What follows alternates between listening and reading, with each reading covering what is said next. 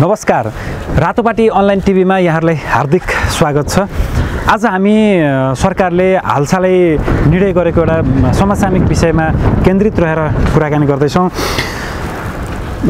विश्वभरि फैलिरहेको corona virus नियन्त्रण तथा रोकथामका लागि सरकारले 2 साता लामो लकडाउनको घोषणा गरेको छ र यो 2 साता बीचमा व्यापार व्यवसाय मजदुरी सबै ठप्प हुने भएपछि सरकारले भाडामा बस्नेहरूलाई 1 महिनाको घर भाडा छुट दिनका लागि आग्रह गरेको छ र यसै सन्दर्भमा आज म घरबहाल सरोकार महासंघ नेपालका केन्द्रीय अध्यक्ष बलभद्र खनालसँग कुराकानी गर्दैछु। रातोपाटी अनलाइन टिभीमा यहाँलाई स्वागत छ। धन्यवाद, नमस्कार।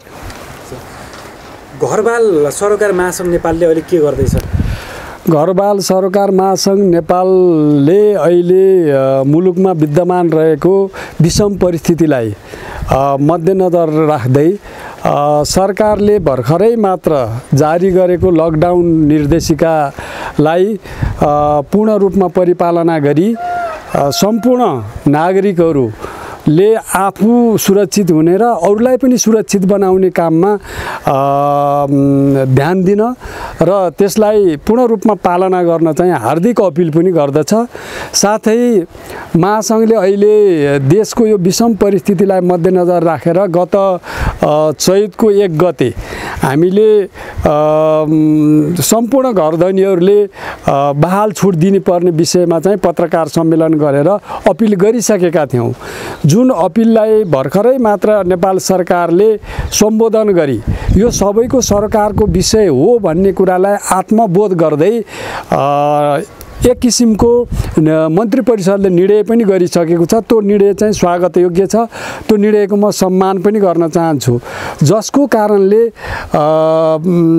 आम नेपाली नागरिकहरू जो घरधनी पनि हुनुहुन्छ र बहालमा बसेर व्यवसाय पनि गर्नुहुन्छ, त्यसैले घरबहालमा बस्ने र घरधनी बिचको यो अन्योन्याश्रित सम्बन्धलाई सरकारले पूर्ण रूपमा स्वीकार गरेको अवस्था देखिन्छ र अहिले घरबहालको विषयलाई राज्यले एउटा अभिन्न अङ्गको रूपमा स्वीकार गरेको चाहिँ महसुस गरेको छ महासंघले। तर यो कार्यान्वयन हुन त निकै जटिल छ नि। घरबेटीहरूले हामी चाहिँ भाडा छुट दिन सक्दैनौँ पनि भनिरहेका छन्। कतिपय एकाध घरबेटीले मात्रै चाहिँ छुट दिन्छु भनेका छन्, नत्र अधिकांश घरबेटीहरूले चाहिँ हामीलाई सरकारले पैसा दिन्छ र हामीले चाहिँ भाडामा बस्नेहरूलाई चाहिँ छुट दिनलाई भनेर पनि तर्क गरिरहेका छन्। अब नेपाल सरकारले जारी गरेका निर्देशनलाई पालना गर्नु हरेक नागरिकको कर्तव्य हो। सबै नागरिकले यसलाई पूर्ण रूपमा पालना गर्नुपर्छ कि राज्य बिनाको नागरिक हुन सक्दैन, नागरिक बिनाको राज्य पनि हुन सक्दैन। त्यसैले आम नागरिकले राज्यले दिएको निर्देशनलाई पालना गर्दै अहिले यो विषम परिस्थितिलाई एउटा मानवीय संवेदनशीलताको विषयको रूपमा पनि हामीले ग्रहण गर्नुपर्ने आवश्यकता छ। त्यसैले हरेक घरधनीहरू यो विषयमा आफूहरू पनि संवेदनशील हुनुहुन्छ भन्ने मलाई लाग्छ कि यो अहिलेको विषम परिस्थिति नेपालमा मात्र होइन, विश्वव्यापी रूपमा फैलिएको कोरोना भाइरसको कारणले हामी आम नागरिक त्रसित अवस्थामा छौँ, भयावह अवस्थामा छौँ। यो अवस्थामा कोही कसै पनि खुलेर बाहिर आउन सक्ने, व्यवसाय गर्न सक्ने, आर्थिक आय आर्जनको पाटाहरू सञ्चालन गर्न सक्ने अवस्था छैन।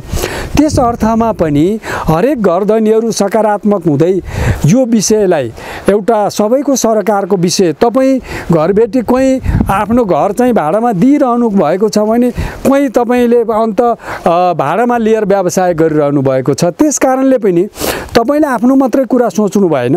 घरबेटीहरूले मेरो मात्रै कुरा भन्नुभन्दा पनि यो हामी सबैको सरकारको विषय हो भनेर मान्यताका साथ अगाडि बढ्नुपर्छ र मलाई लाग्छ सम्पूर्ण घरधनीहरू, नेपालका सम्पूर्ण चाहिँ के भन्दा आम नागरिकहरू यो विषयमा संवेदनशील हुनुहुन्छ भन्ने मैले बुझेको छु र यसलाई पूर्ण कार्यान्वयन हुन्छ भन्ने पनि मलाई विश्वास छ। जस्तो यहाँलाई म एउटा उदाहरण दिन चाहन्छु। इटहरी नगरपालिकाले निर्णय समेत गरिसकेको छ। कि सम्पूर्ण घरधनीहरूले यो बेलामा 1 महिनाको घरबाललाई चाहिँ मिनाहा दिनुपर्ने गरी निर्णय पनि गरेको छ। यदि स्थानीय निकायले चाह्यो भने, जनप्रतिनिधिहरूले चाहनुभयो भने र आम नागरिकले चाह्यो भने यो पूर्ण रूपमा कार्यान्वयन हुनलाई चाहिँ सहज छ, सम्भव छ र हुन्छ भन्ने मेरो विश्वास छ। जस्तो कतिपय घरबेटीहरू डेरा भाडामा बस्नेहरूमै निर्भर भएका हुन्छन्, उनीहरूले के गर्ने? यसरी तपाईहरुले भने जस्तो, सरकारले भने जस्तो भाडामा बस्नेलाई छुट दिने हो भने घरबेटीले के खाने? त्यस्तो समस्या पनि त छ नि कतिपय ठाउँमा। अब यो सन्दर्भमा एउटा घर भएको व्यक्तिले घर बहालमा लगाएर मात्रै जीवनोपार्जन गर्छ, उसको त्यो बाहेक अन्य स्रोतै छैन भन्ने विषयमा मेरो सहमत छैन। किनभने 1 महिनाको घर बहालमा चाहिँ छुट दिनको निम्ति उसले त्यति ठुलो मूल्य चुकाउनु पर्दैन। यो संवेदनशील घडी हो, संवेदनशील अवस्था हो, सधैँ दिनुपर्छ भन्ने कुरा होइन। अहिले मुलुक सङ्कटमा परेको बेलामा, सङ्कटको घडीमा चाहिँ सबै घरधनीहरू संवेदनशील हुनुपर्छ। सबैले यो विषयमा सकारात्मक भएर सोच्नुपर्छ र बहाल दर चाहिँ छुट दिनुपर्छ भन्ने महासङ्घको धारणा हो। यो धारणालाई पूर्ण रूपमा कार्यान्वयन गर्नको निम्ति हामी सरकारलाई पनि साथ दिन तयार छौँ र आम बहालमा बस्ने सबै र घरधनीहरू सबै पनि यसमा सकारात्मक हुनुहुन्छ भन्ने मैले बुझेको छु। हजुर, जस्तो यो कार्यान्वयन भएन भने तपाईँहरूको चाहिँ कस्तो आवाज रहन्छ, के गर्नुहुन्छ तपाईँहरूले? यो कार्यान्वयन हुन्छ भन्नेमा म विश्वस्त छु कि यो कार्यान्वयन गर्नको निम्ति स्थानीय सरकार भनेको सबैभन्दा नजिकको सरकार हो। स्थानीय तहमा घरबाल अनुगमन समिति बनाएर हामीले यसलाई पुनः कार्यान्वयन गर्न सक्छौँ कि अनुगमन समितिमा जिल्ला प्रशासन कार्यालयको प्रतिनिधि राख्ने अनि जिल्ला प्रहरी कार्यालयको प्रतिनिधि हुनसक्छ।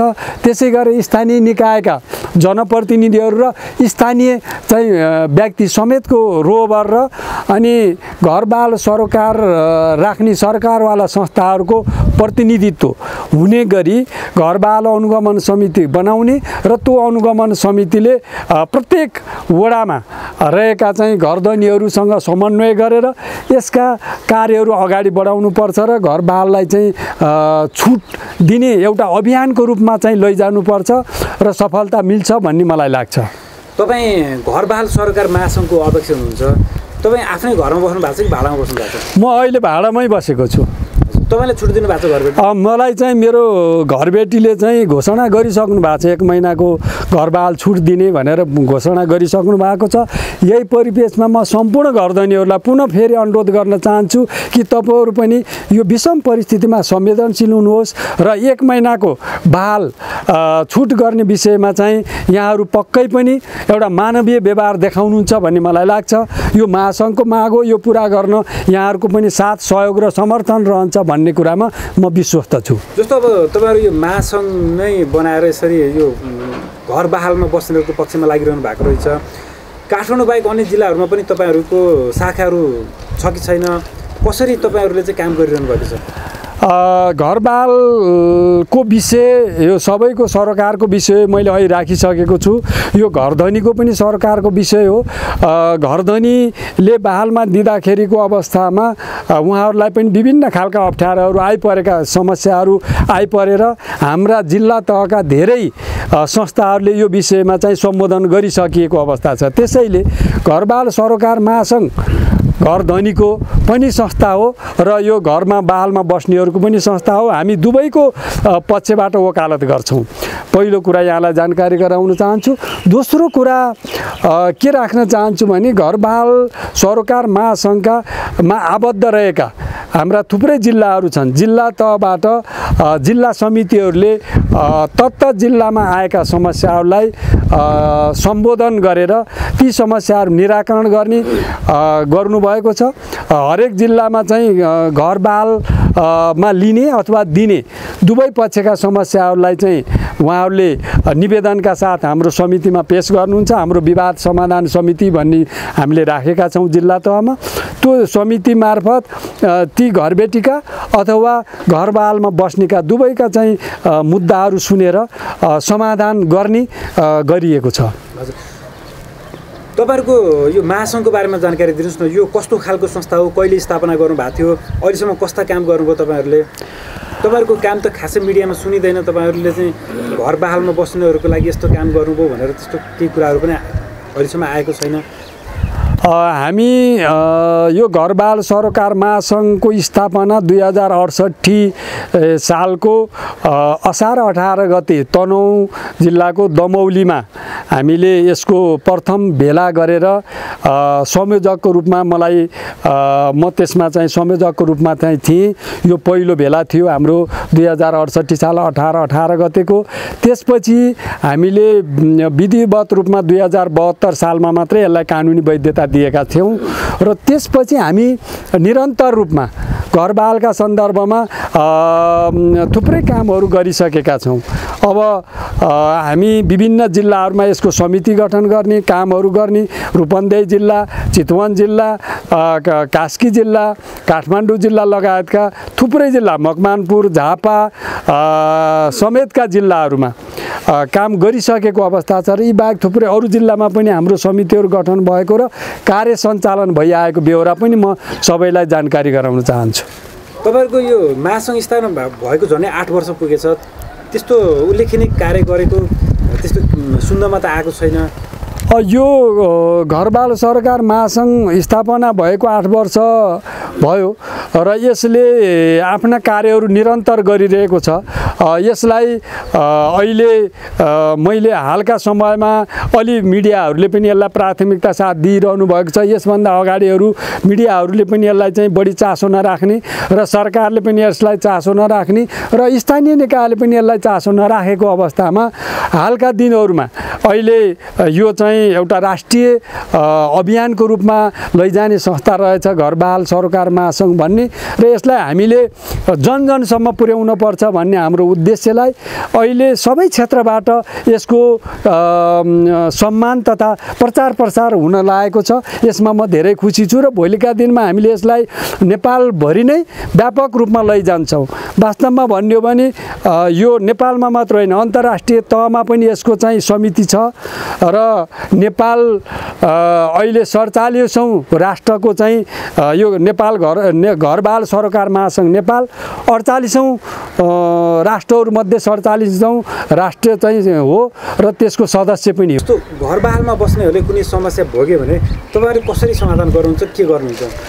घरबालमा बस्नेहरूको समस्या आयो भने हामी यो जिल्ला समितिका विवाद समाधान समितिमा उजुरी लिने व्यवस्था गरिएको छ। त्यो उजुरी आइसकेपछि हामी दुवै पक्षलाई राखेर छलफल गर्छौँ। छलफल गरेपछि नमिलेको विषयवस्तु कहाँनिर हो त्यो बिन्दुलाई पत्ता लगाएर दुवै पक्षलाई चाहिँ हामी मेलमिलापको वातावरणबाट हामी कहाँ आएको 90% मुद्दाहरू चाहिँ त्यसरी समाधान गरिएको अवस्था छ भने 10% मुद्दाहरू चाहिँ के छ भने जिल्ला अदालतमा जाने अथवा सिडिओ कार्यालयमा जाने गरेको छ। नत्र हामी कहाँ आउने धेरै विवादहरू सहज रूपमा दुवै पक्षलाई राखेर छलफल गरेर टुङ्ग्याइएको अवस्था छ। कस्ता कस्ता विवादहरू आउँछन्, कतिको विवादहरू आउँछन् तपाईहरुको?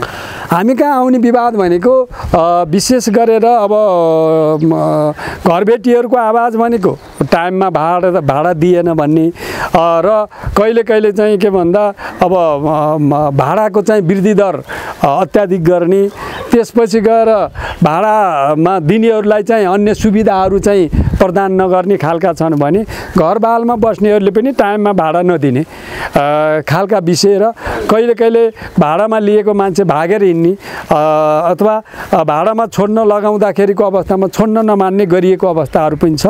यी सबै मुद्दाहरूमा चाहिँ हामीले विशेषतः दुवै पक्षलाई राखेर विवादको चुरो पत्ता लगाएर मेलमिलापको चाहिँ माध्यमबाट चाहिँ मुद्दाहरू धेरै हदसम्म समाधान भएको अवस्था छ। घर भाडामा लिने दिनेको चाहिँ ठुलो सङ्ख्या छ, एउटा ठुलो समुदाय छ। यसलाई नीतिगत रूपमा चाहिँ सरकारले कसरी व्यवस्थित गर्नु पर्ला, सरकारले यो क्षेत्रलाई कसरी लिइरहेको छ, तपाईँले कसरी हेर्नु भएको छ यो विषय? वास्तवमा भन्यो भने राज्यमा अहिले घरबाल राष्ट्रिय नीति चाहिँ जरुरत छ राज्यले यो विषयमा चाहिँ नीति निर्माण गर्नुपर्ने छ। भएका कानुनलाई पूर्ण छैनन् र केही संशोधन गर्नुपर्ने छ, अथवा त्यो संशोधनले मात्रै नभएर राष्ट्रिय घरबाल नीति नै ल्याउन जरुरत छ। र त्यसभित्र रहेर नेपाल सरकारले एउटा घरबाल आयोग गठन गर्ने, घरबाल इजलास गठन गर्ने विवाद समाधानको लागि, अनि घरबाल स्थानीय समन्वय समिति समेत बनाएर स्थानीय तहमा हुने घरबालका सम्पूर्ण विवादहरूलाई स्थानीय तहमा मिलाउने गरी व्यवस्था गर्न पनि जरुरत छ कि अहिलेसम्म घरबालका सन्दर्भमा राज्यले नीतिगत संरचनाको अभाव छ। राज्यमा नीतिगत संरचना छैन। अहिलेसम्म त्यो संरचना नभएकै कारणले धेरै विवादहरू आउने गरेका छन्। यदि संरचनागत व्यवस्था गरिने हो भने यसले ठुलो प्रभाव पार्छ र राष्ट्रिय घरबाल नीति ल्याउन जरुरत छ। एउटा अर्को कुरा, अहिलेसम्म नेपालमा नदेखिएको कुरा र कसैले पनि आवाज नउठाएको कुरा के देखिरहेको छु मैले भने, जसरी म कानुन व्यवसाय छु, मैले एउटा व्यवसाय दर्ता गरेर मात्रै कानुन व्यवसाय गर्न पाउँछु, एउटा व्यापारीले व्यापार दर्ता गरेर व्यवसाय दर्ता गरेर मात्रै व्यवसाय गर्न पाउँछ। तर नेपालमा अधिकांश नागरिकले घरबालमा दिन्छन्। घरबालमा दिइसकेपछि बालमा दिनेहरूको बाल व्यवसाय दर्ता गर्ने व्यवस्था राज्यले अहिलेसम्म गरेका छैन। त्यसकारणले खोकी लाग्यो एकछिन है, यो घरबाल व्यवसायलाई व्यवसायको रूपमा दर्ता गरेर न्यूनतम कर लिने व्यवस्था गर्ने हो भने अहिले उठेको भन्दा बेसी कर पनि उठ्छ। अनि घरबालमा लिने दिने कुरा एउटा कानुनी संरचनाको दायराभित्र पनि आउँछ र भोलि विवाद समाधान गर्ने एउटा कानुनी संरचना पनि बन्छ र राज्यलाई ठुलो आर्थिक लाभ पनि हुन्छ। सबै आम नागरिक करको दायरामा पनि आउँछन्। त्यसकारणले अहिले यहाँले देख्न सक्नुहुन्छ ठुल्ठुला महलहरूले सम्पूर्ण घरबालमा दिएको छ। तिनीहरूको त्यो कम्पनी भए पनि व्यक्ति भए पनि उनीहरू व्यवसायको रूपमा दर्ता गर्ने परिपाटी अहिलेसम्म नेपालमा छैन। त्यसकारणले सम्पूर्ण व्यवसाय गर्ने अरूलाई जसरी चाहिँ कानुनी दायरामा ल्याइएको छ, व्यवसाय दर्ता गर्न बाध्य बनाइएको छ, त्यसरी नै घरबालमा दिने कुरालाई पनि व्यवसायको रूपमा दर्ता गरेर प्रमाणपत्र दिने व्यवस्था गरियो भने मेरो घरमा कतिजना बालमा बस्छ भन्नेको प्रमाण उसँग रेकर्ड रहन्छ। त्यसको आधारमा उनले न्यूनतम राज्यलाई 2% कर घटाउँदा हुन्छ। राज्यले कर किन बढाउनु पर्यो? कर घटाउने, बरु सबैलाई व्यवसाय घरबाल व्यवसायको रूपमा दर्ता गरेर हामीले आम नागरिकलाई एउटा करको दायरामा ल्याउने हो भने अहिले उठेको करभन्दा पनि बेसी कर उठ्छ। अर्को कुरा, नागरिक पनि जिम्मेवार हुन्छन्। मैले घरबालमा दिइसकेपछि म घरबाल व्यवसायको रूपमा दर्ता हुनुपर्ने रहेछ, नगरी हुँदैन भन्ने कुराको बोध पनि हुन्छ र कानुनी संरचनाभित्र पनि सबैलाई ल्याउन सकिन्छ। यो चाहिँ गर्नुपर्ने जरुरत छ एउटा पक्ष। अर्को पक्ष के देख्छु भने अहिले नेपालमा विभिन्न तहमा विभिन्न ठाउँका चाहिँ जग्गाको मूल्याङ्कन राज्यले अथवा मालपोत, जसरी मालपोतले चाहिँ एउटा रजिस्ट्रेसन गर्नको निम्ति न्यूनतम मूल्य तोकेको छ, त्यसै गरी विभिन्न ठाउँमा चाहिँ स्थानीय निकायले घरबाल दर पनि त्यसरी नै तोकेर लागू गर्नुपर्छ। स्क्वायर फिटको आधारमा घरबाल तोक्ने अथवा वैज्ञानिक घरबाल दर रेट कायम गर्ने व्यवस्था गरियो भने पनि यी घरबालका विवादहरू समाधान हुन चाहिँ सहज हुन्छ र सबैलाई कानुनी दायराभित्र ल्याउन सकिन्छ। र यो कानुनी संरचना निर्माण गर्न म राज्यसँग, घरबाल सरोकार महासङ्घ नेपाल हार्दिक अनुरोध पनि गर्दछ र नीतिगत व्यवस्था गरेर राज्यलाई सुशासनको अनुभूति दिन पनि म अपिल गर्न चाहन्छु। अन्तमा के भन्न चाहनुहुन्छ?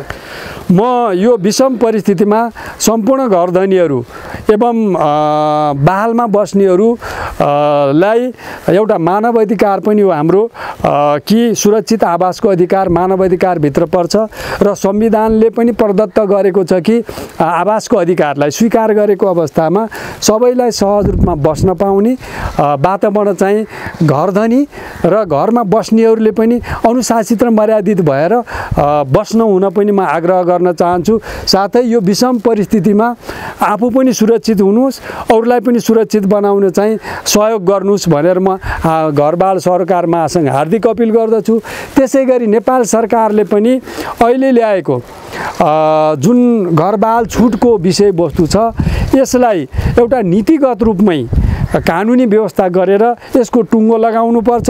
सबै घरधनीहरूको पनि सम्मान गर्नुपर्छ, सबै बालमा बस्नेहरूको पनि सम्मान गर्नुपर्छ। त्यो तर्फ राज्य लागोस् भन्न पनि म चाहन्छु। हस्, यहाँलाई धेरै धन्यवाद। धन्यवाद। अब भने म घरबेटीहरूका तर्फबाट घरबेटी भेषराज कार्कीसँग सरकारले गरेको निर्णय, त्यस्तै घरबाल सरकार महासङ्घले उठाएको यो विषयमा के धारणा छ यसबारेमा कुरा गर्दैछु। तपाईँको परिचय दिनुहोस् न। नमस्कार, म भेषराज कार्की, बुढा नीलकण्ठ नगरपालिका 10 नम्बर वडा निवासी। हजुर, तपाईँको घरमा चाहिँ घरबाल सरकार महासङ्घ नेपालका अध्यक्ष बलभद्र खनाल बस्नुहुँदो रहेछ भाडामा। तपाईँले भाडा छुट दिनुभयो?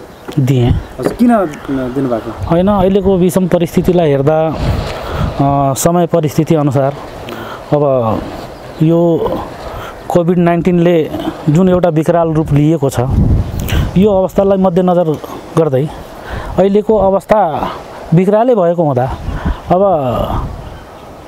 हुनेले त खान्छ, नहुनेले कहाँबाट खान्छ। अब सबै एकै प्रकारका मान्छे छन् भन्ने पनि छैन।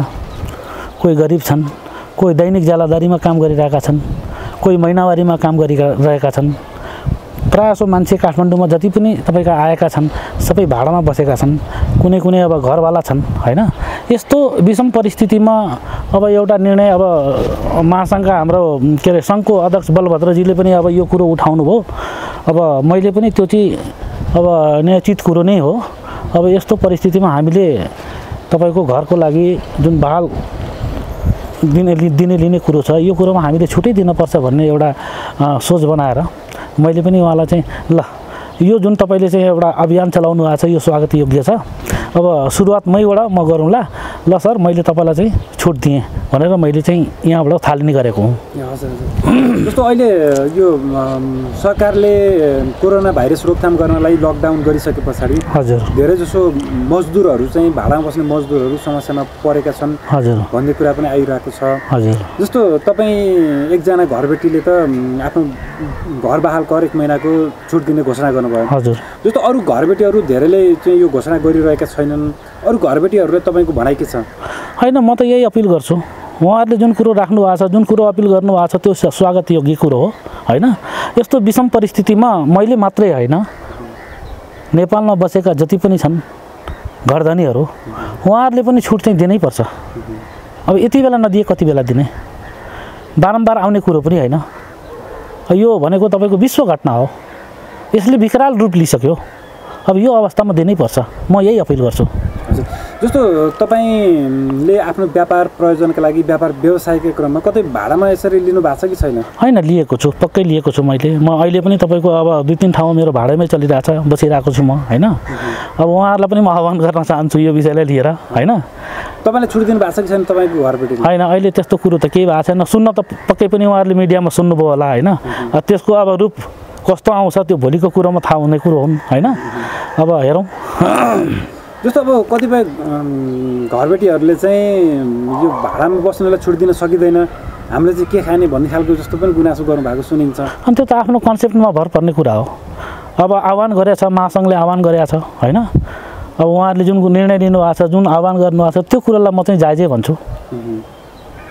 जस्तो अरू घरबेटीहरूले पनि यो चाहिँ छुट दिनुपर्छ भन्ने चाहिँ तपाईँको धारणा छ? होइन, मेरो धारणा छ, म पक्कै पनि यो उहाँहरूले गरेको अपिललाई समर्थन गर्दछु। घरमा रहेका मजदुरहरू जो ज्यालादारी काम गरिरहेका छन्, भाडा तिर्न नसक्ने अवस्था पनि रहन सक्छ, उनीहरूलाई चाहिँ छुट दिनु भनेर सरकारले पनि भन्यो, यता महासङ्घले पनि भनिरहेको छ। तपाईँ आफ्नो वरिपरि छिमेकतिर हेर्दाखेरि छिमेकी घरधनीहरूले यसलाई कसरी लिएको पाउनु भएको छ तपाईँले? होइन, निसङ्कोच। अब यो कुरो त अब के छ, उहाँबाट मैले यो कुरो थाहा पाएँ, मैले जसरी छुट गरेँ म पनि आह्वान गर्दछु मेरो वरिपरि। हुन त म अब कस्तो भन्दाखेरि उहाँहरू जसरी चाहिँ एउटा सङ्घमा आबद्ध हुनुहुन्छ, म त नितान्त एउटा व्यापारी मान्छे होइन। म त अब तपाईँको के छ भने योसँग सरोकार त मलाई थिएन, तर अब सरोकार राख्ने विषय आयो। कसरी भन्दाखेरि उहाँले जसरी यो कुरालाई निकाल्नु भएको छ त्यो कुरालाई होइन यो कुरो जायज हो भन्ने हिसाब किताबले म चाहिँ अब वरपर जति पनि छरछिमेक छन् होइन, यो सही डिसिजन हो। अब यसमा हामीले सहयोग गर्नैपर्छ यो विषम परिस्थितिमा भन्ने कुरा म आह्वान चाहिँ गर्न चाहन्छु। हस्, यहाँलाई धेरै धन्यवाद। ल धन्यवाद रातो पार्टीलाई। सबैको सबैभन्दा राम्रो रातोपाटी.com